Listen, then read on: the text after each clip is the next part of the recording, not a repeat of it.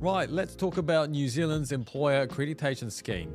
This one's a game changer for businesses wanting to tap into a wider talent pool of skilled migrant workers.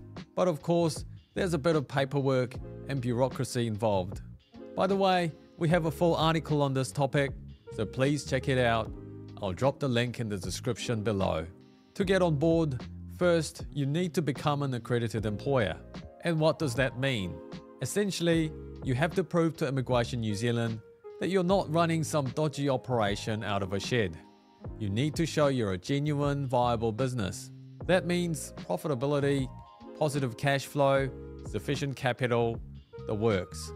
If you're operating on a wing and a prayer, best sort that out first. Once you've ticked the viability box, you need to prove you're compliant with immigration and employment laws. No key personnel on the Labour Inspectorate's stand-down list. That's non-negotiable. For those involved in triangular employment, there are extra hoops to jump through. Because why make it simple? So what's in it for you? Well, becoming accredited opens up access to a larger pool of skilled workers, makes a visa application process smoother, and lets you retain these workers for up to 5 years. It's not just about plugging holes in your workforce. It's about positioning yourself as an employer of choice. Imagine that. A reputation for ethical hiring practices. Revolutionary. Now the accreditation process. You'll need all your ducks in a row. Business registration proof, IRD number, NZBN, and key personnel details with their consent. Select the accreditation type that fits your needs, whether you're hiring up to 5 migrants or need a high volume setup. And if you're placing workers with third-party organizations, that's another layer of complexity. You apply online, pay the fee, which, by the way, isn't pocket change, and then wait. Immigration New Zealand will take up to 8 weeks to process your application.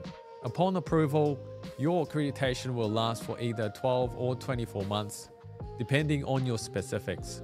You'll need to renew before it expires, keeping all your documentation and compliance up to date. Being an accredited employer isn't just about hiring migrants. It's about ensuring fair treatment, verifying qualifications, covering recruitment costs, and providing settlement support. You've got to keep detailed records, pay market rates, and make sure these workers are getting at least 30 hours a week. Miss any of these obligations, and you risk having your accreditation revoked. And if you find it too overwhelming to deal with it on your own, it really pays to get an experienced immigration lawyer like us on board. We have helped many clients over the years to ensure they're on the right path, and full and proper legal representation from us might be just what you need. The whole process is a bit of a marathon, but if you're serious about filling those gaps in your workforce with skilled migrant workers, it's the way to go. And let's be honest, in today's market, can you afford not to be an accredited employer? Contact us today to get the process started. And that's our tip of the day. Do follow and subscribe to ensure you are up to date on New Zealand immigration law. Ka kite anō.